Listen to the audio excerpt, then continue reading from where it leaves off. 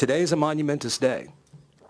Today is the day that you can send a message to the good people of North Carolina that change is coming, that compassion is coming. Compassion.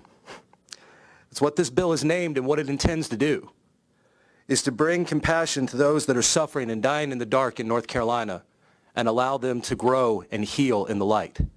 But compassion is not 10 licenses for a state that has 100 counties. Compassion is not continuing to borrow from broken states' medicinal programs to create a systematic, arbitrary set of rules and financial obligations that is eliminating any chance for a local operator or local farmer to participate in this program.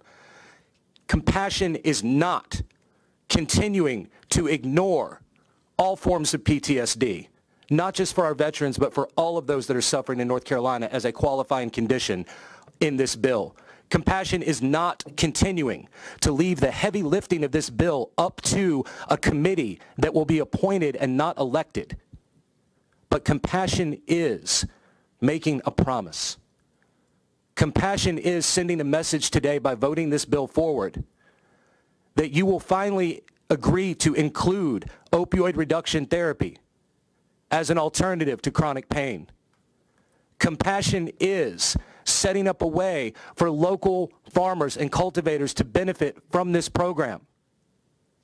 Senators, I urge you once again to be the heroes we need in this moment and move this bill forward and help us break down the wall that's been forcing us to die in the dark, and let us once again feel the light on our face.